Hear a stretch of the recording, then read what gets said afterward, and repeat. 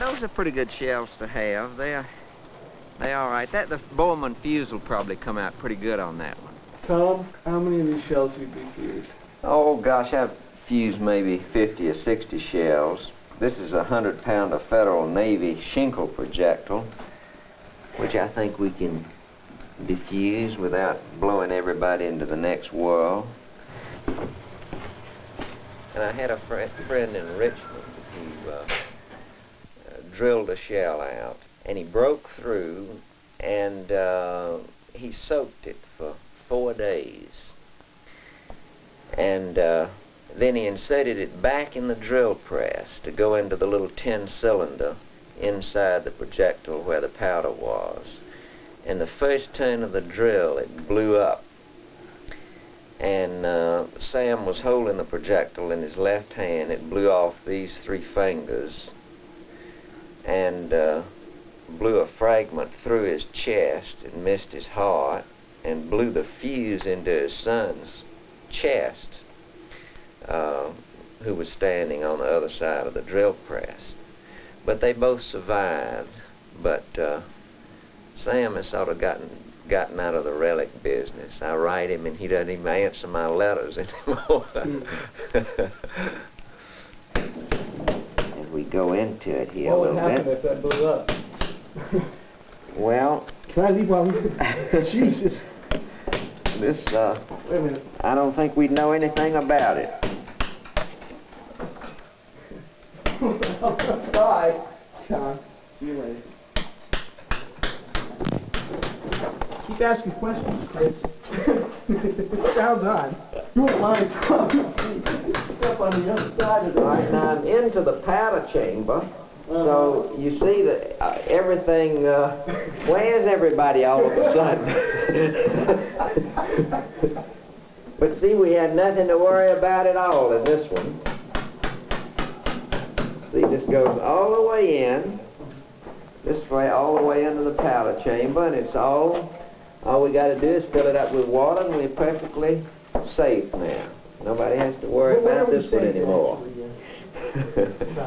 So, we safe now? Oh yeah, we're safe. Y'all can come back. I never saw anybody get it. I never saw cameramen evaporate so fast.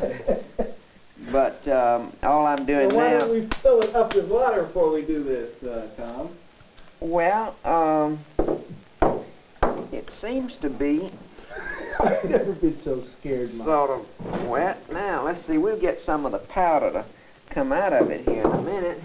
We put a little water in here to dampen it down a little bit. And now, if this were a percussion fuse, I wouldn't think about going into it. But this was most likely a wooden time fuse plug. And so that gives us no problems whatsoever. Famous last word. Is there powder in that shell? Well, I'm trying to enlarge the hole enough to find... Yeah, darn right, powder's in the shell. Is that right? Yeah, see that black? That's black powder, but it's wet. And that's as good as the... That's as good as it was back about 100 years ago. Yeah, when you dry it out, it's just as good. Now, in a few minutes, I'll show you some dry powder that we got out of a shell the same place this one came from, and we put a match to it, and we'll see what happens. The first night that I thought maybe this might be an interesting hobby for me, a boy did this for me, and he lit the side of the paper bag like this, and when the flame got up to the powder, nothing happened. And he started pouring the powder from the bag onto the flame, and all of a sudden the whole thing caught. And it came right up the powder train and set off the bag in his hand. So, and it burned all the skin off of his hand. So it will go, which you'll see in a minute as soon as this fire burns up to it. In fact, we light it on both ends here to be sure that it burns. And it'll start sparking before it goes, just a little bit.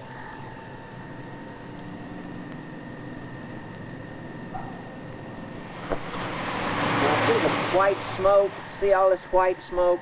This is what happens why the artillery during the Civil War couldn't hide themselves. This black powder lets off a tremendous amount of white smoke, but you can see it really goes. I do worry about it some, because if this house caught on fire, it could do a lot of damage around the neighborhood. You'd hear the last shots fired during the Civil War.